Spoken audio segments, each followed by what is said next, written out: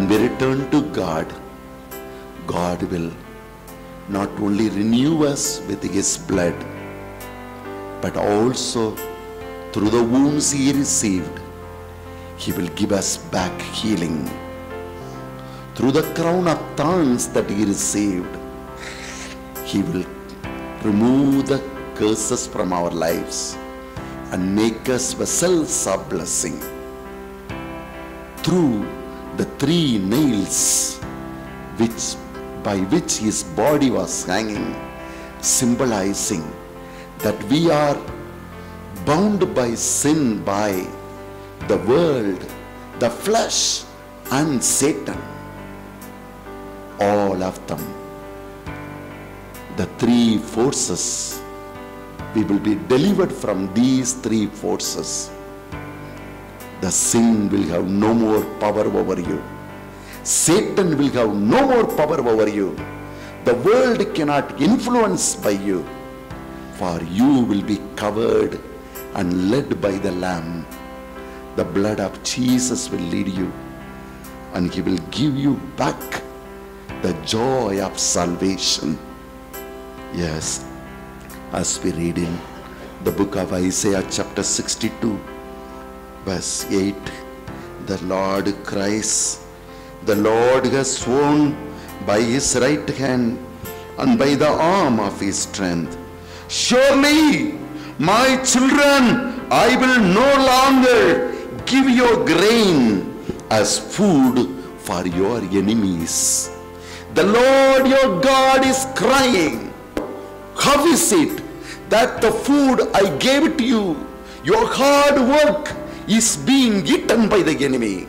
The money that I gave you to build up your family is going to the arak shops. How is it the money that I have given to you is going to the house of prostitutes? How is that the money that I gave it to you, the health that I gave it to you, is thrown away to go to wrong places, to wrong way of life? What I have given you, you have lost the health I gave you. You have lost the money I gave you. You have lost even the shape I gave you. You have lost the family I gave you. You have lost the joy, the character I gave you. But I am not disappointed when you return to me. Once again, I cry, why is it that the food I gave to my children are eaten by the enemy? He says, and the sons of the foreigners shall not drink your new wine anymore. Nobody will have the power to take away the joy, the courage, and the spirit that I have given to you. I will not allow anymore. God wants to restore our life.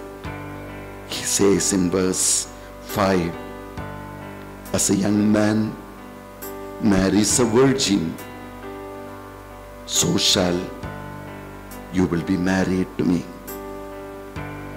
And as the bridegroom rejoices over the bride,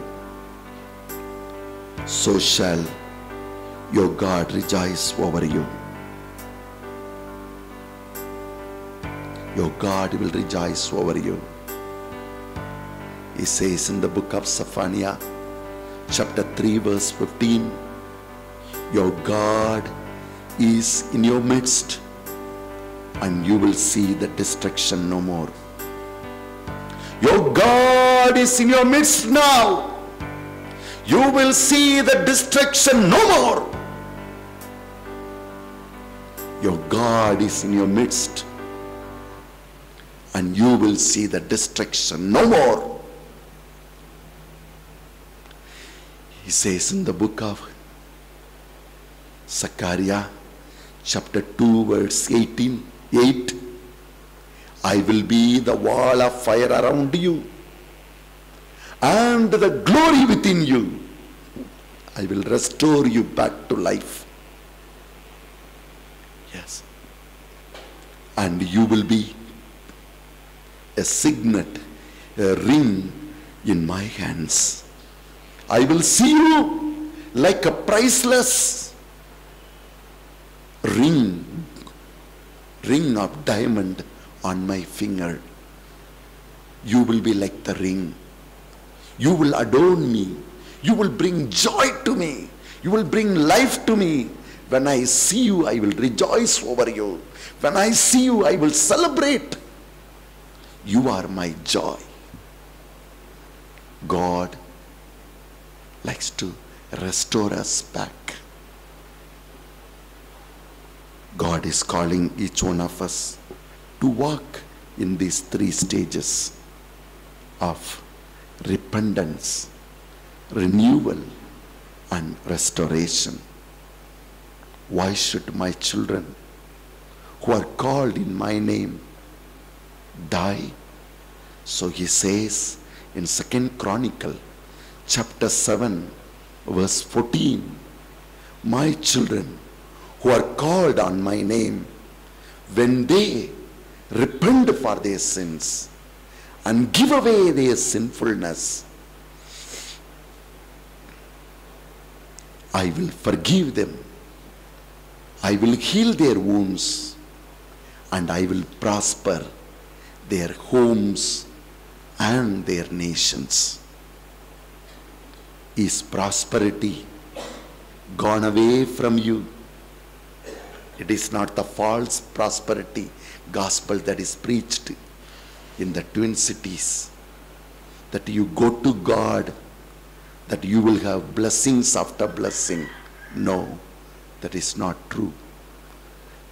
Restoration comes on the 3rd stage, when we repent for our sins, when we return back to our God, throwing away our old way of life, and we get back into the presence of God. It is there we are restored.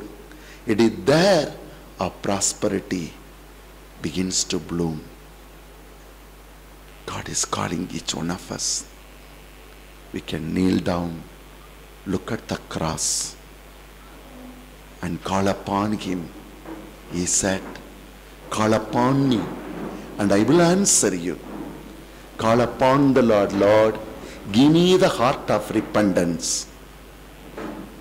Let me understand the power of sin. How the sin takes me away from your presence and has thrown me into that which is not true. As we read in Isaiah chapter 64 verse 8, Lord, in my sinfulness, I have become like a dried up leaf. Once I have gone away from the root, the tree, the wind takes the leaf as it desires. The moment I have gone away from you, I lose the presence of yours. I am at the mercy of the evil.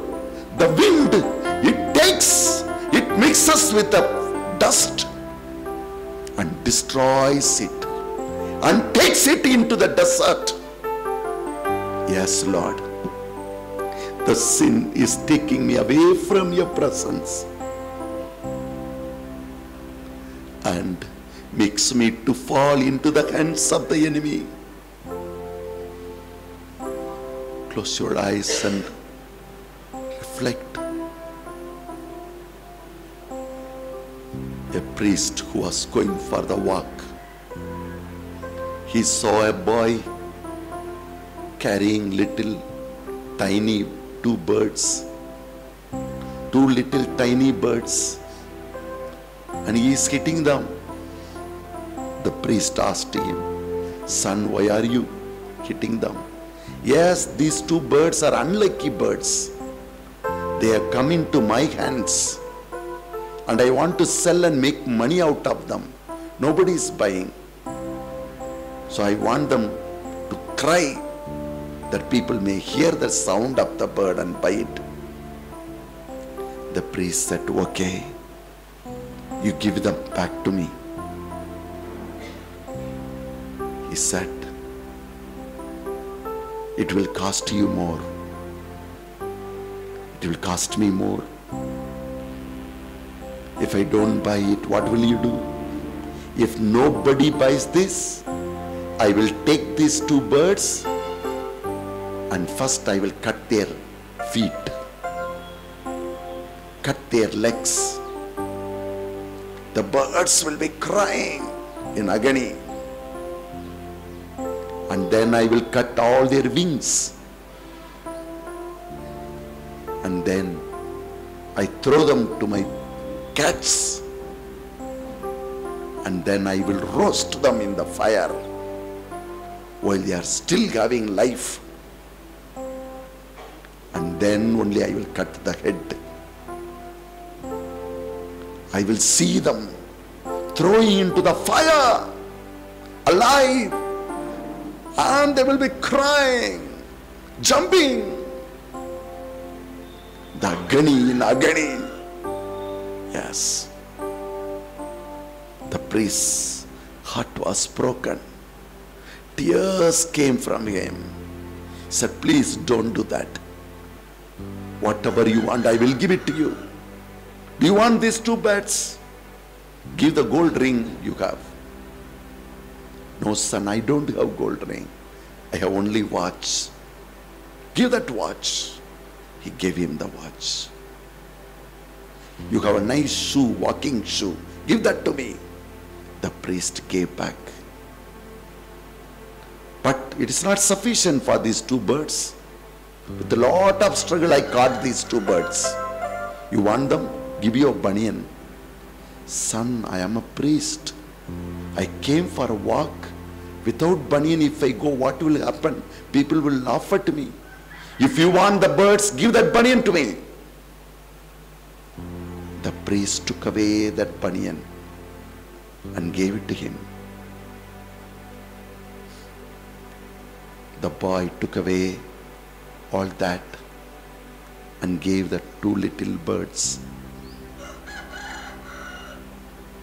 As the priest was returning back, people who are looking around, they made fun of this priest. But he took away everything. He felt sad. But when he looked at those two little birds, he forgot all the humiliation he had. He came to his room. He put oil to the feet of those wounded birds. And he untied them and kept them on both of his palms. And the birds gently, they flew away, going up and up and up. And the priest, with great joy, celebrating the freedom those two little birds had, amidst humiliation and pain, his joy that I could free these birds was so stronger than the humiliation they underwent. That's what Jesus did for you and me.